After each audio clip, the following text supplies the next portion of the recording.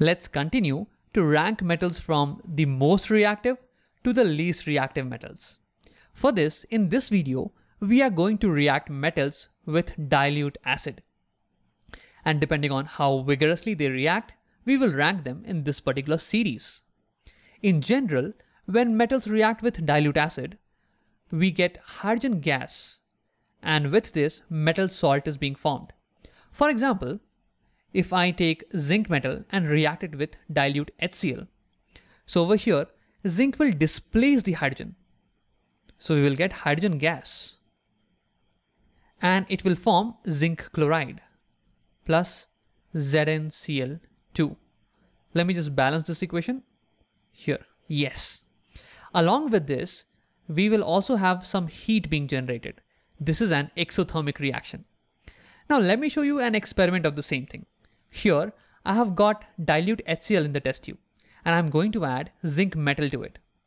You can notice that the moment I add zinc, there are some bubbles evolving. Now that's happening because hydrogen is trying to escape out of the solution, and that's why it is forming bubbles. And also with this, there is heat being generated. I can notice that the test tube is getting warmer because of the heat. So when a metal reacts with dilute acid, we see the bubbling of hydrogen gas and the warming of the test tube. Now based on these two observations, I can tell whether a metal is more reactive or less reactive. See, if we observe that more amount of hydrogen gas is bubbling out or more heat is being generated, then definitely the metal reacting is going to be more reactive. Whereas if the amount of hydrogen gas coming out is less and the heat being generated is also less, in that case, the metal is less reactive. So let's carry out this experiment with different metals. This time, we are going to react magnesium with dilute HCl. So the products are going to be almost the same in this case also. Magnesium will displace hydrogen to give off hydrogen gas and will form magnesium chloride, which is the metal salt. And along with this, a lot of heat will be given off. So the products will be this. So let's look at this reaction in an actual experiment. So here I'm going to add magnesium strips to dilute HCl solution. So here you can notice the amount of bubbling this time is much more than what we saw in the case of zinc. See, you can compare. And I can also tell you the heat being generated is much more. I can feel the test tube is much warmer in the case of magnesium than in zinc. So based on these observations, we can say that magnesium is more reactive than zinc. Let's write it down. So magnesium is more reactive than zinc. Now we can carry out similar experiments for different metals like aluminium, iron, and copper, and rank all of them in a particular series.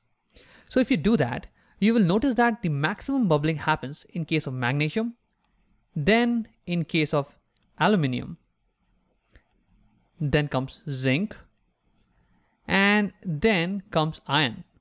The least bubbling happens in case of iron.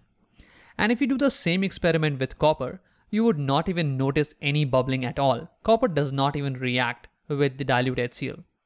So we can put copper towards the end. Now, with this new information, let's update our old ranking of metals. You would recall that in previous videos we were reacting metals with water and oxygen. And depending on how vigorously each reacted, we ranked them something like this. But see, there was a problem with this ranking list. It wasn't very detailed. Like over here, you can see that aluminium, iron, and zinc, they all are clubbed together at one rank. Whereas over here, copper and lead, they are also clubbed together at one rank. We don't know for sure which one is more reactive between them. So let's update this with our new information, which is aluminium is more reactive than zinc, then more reactive than iron. So if we do that, this is what we will get. Yes.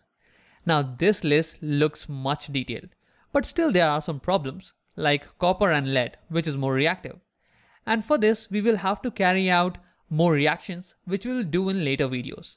But this will suffice for now. Before we close this video, let me give you some details. First being that do not react sodium and potassium with acid. See, these metals are very reactive. They even react with cold water, right?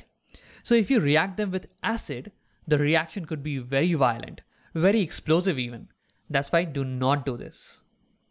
Now, second being that, I told you when metals reacted with acid, they give off hydrogen gas. But that's not true for nitric acid. When metals react with nitric acid, we do not get hydrogen gas. And that's because nitric acid is a very good oxidizing agent. It can add oxygen very easily.